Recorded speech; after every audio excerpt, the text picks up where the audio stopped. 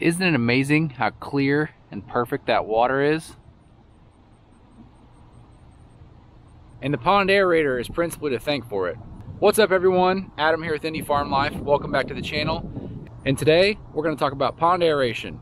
The cost to run it, and is it worth it? So obviously there is some pond dye in this water, giving it the blue color, but the clarity is all the result of our aerator and the bacteria in here keeping this water clear. And if you recall, I put this aerator in, I don't know, 6 months or so ago, built the housing from scratch, and then the pump and lines inside I purchased. So let's pop that off there to show you guys in case you didn't see that previously. The birds love to roost up here. So there's my pond aeration pump. I believe it's a 1/2 horsepower. Been running 24/7, like I said, for the last 6 months. And it's been honestly a little workhorse. So I believe that pump was roughly $700 when I purchased it 6 or so months ago. And let's call it $800 in total by the time I built the housing and put the fans and whatnot in there. So $800 to have your water looking like this. And so if any of you out there have a pond and you've had algae blooms on top of it, you know how frustrating those can be, and it just makes your water unsightly and you just feel a little embarrassed by it. And so aeration and bacteria are the way to go. $800 for, let's call it the setup, but how much does it cost to run monthly or daily? I actually have that number. I have a meter on the line running out to the aerator, and it's probably been on there for 45 days maybe. And so we'll go in and see how much electricity it's been using. I can tell you what my cost is, and I'll tell you what it is in kilowatt hours so you can do the math yourself, but it shouldn't be a terribly high number given what that pump pulls, but we'll see. So here we are at the north end of the pond, and you can see the critters love to come out here and take drinks.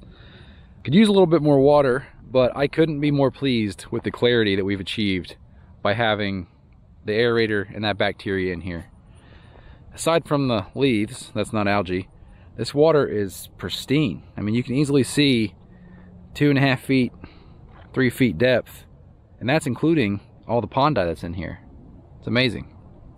In the dead of the summer months, you saw a ton of fish spawning here on the side and just kind of hanging out. They've kind of fallen off since the weather's turned a little bit. Perhaps I'll hold off from putting any more dye in the water this fall and take the camera and submerge it one day and see what I can't see. At any rate, all those scenic views are simply for me to illustrate that the pond aerator is worth its weight in gold. Now let's go see what it costs to run.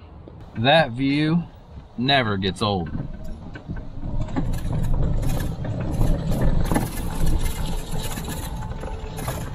Okay, so here we are in my very messy barn. And here's the meter. I'll turn the backlight on. Hopefully you guys can see some of this. I'll walk you guys through some of the readout here. That there is the current time. We have used 473.867868 kilowatt hours over the last 1,385 hours and 34 minutes for a total of $52 and almost 60 cents. Not terrible. So if we take that 1,385 hours divided by 24 hours in a day, it's about 57.7 days this has been on. And if we divide that into the $52.60, then it comes out to about 91 cents or a little over a day is what the cost is for me. But for anyone else out there, the key would be to divide the number of kilowatt hours, which is 473.889, into the number of days. So if we do that, it comes out to about 8.21 kilowatt hours a day. Also, I'll link this unit below. It came from Amazon. It's pretty cool. So it'll calculate daily power, monthly power, changes over the period. We'll also show you the voltage you're pulling, current amps, current wattage, max amps, max wattage, hertz. A pretty cool little unit. So if you want to check the power of a fridge or any other thing up to, I think, 15 or 1800 watts, then you can, measure your consumption. I was curious how much this was going to bump our electric bill when I put this in, so that's why I got that. I'll link it below. So if you are planning on this exact setup, or a very similar setup, a 1/2 horsepower pump, bank on roughly 8.21 kilowatt hours per day. Time the price your electric company charges you per kilowatt hour, and you can come up with the cost per day. We benefit from some fairly low energy costs here in Indiana. So in my case, it's a little over 91 cents a day. For just 91 cents a day, you can sponsor 1,600 fish.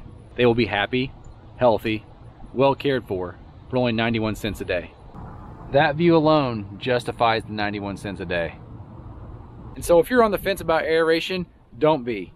It's the best investment you can make for your pond. And call it $1 a day, it's money well spent. Your fish will thank you, you will thank yourself, and your pond will be just that much more enjoyable. If you're new here, please hit that subscribe button and come back and see me sometime.